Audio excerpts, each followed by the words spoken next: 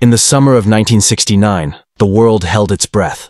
Millions sat before their televisions, hearts racing, eyes fixed on a single black and white image.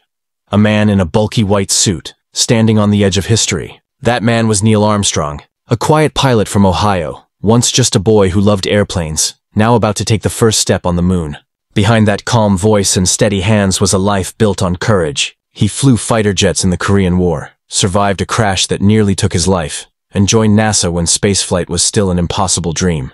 For years, he trained, endured endless simulations, explosions, and failures, knowing that one mistake in space could mean death. But he never gave up. Then, on July 20th, 1969, after traveling over 200,000 miles through the black void of space, the Apollo 11 lunar module touched down on the moon's surface. Fuel was nearly gone, the computer was failing, but Armstrong took manual control and landed the Eagle safely. And then came the words that changed human history forever. That's one small step for man, one giant leap for mankind. As his boots pressed into the moon's dust, humanity became something more. Not bound to one world, but explorers of the stars. The mission lasted only a few hours, but those few hours carried the weight of thousands of years of human dreams.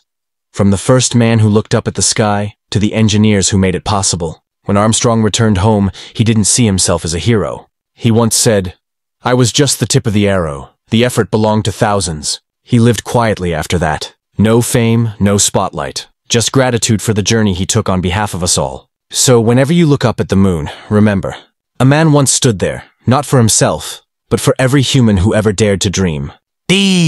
Call to action. If this story inspired you, share your thoughts below. Would you have the courage to take that step into the unknown? Tell us in the comments, and subscribe for more true stories of human greatness.